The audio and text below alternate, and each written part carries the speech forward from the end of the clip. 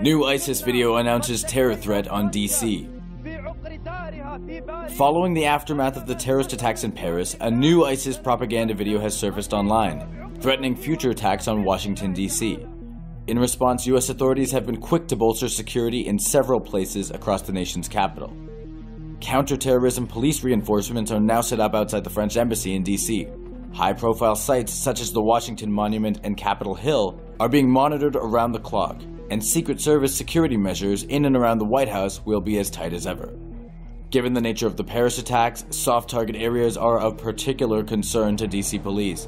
Anyone riding public transit has been asked to remain aware of anything suspicious, and with so many museums and tourist sites in Washington, all areas drawing large crowds will now be under close surveillance. As of this report, the authenticity of the video has yet to be verified.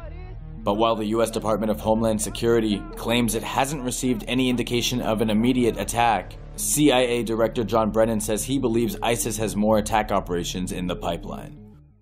Like this video? Don't forget to subscribe and follow us on Facebook, Google+, and Twitter.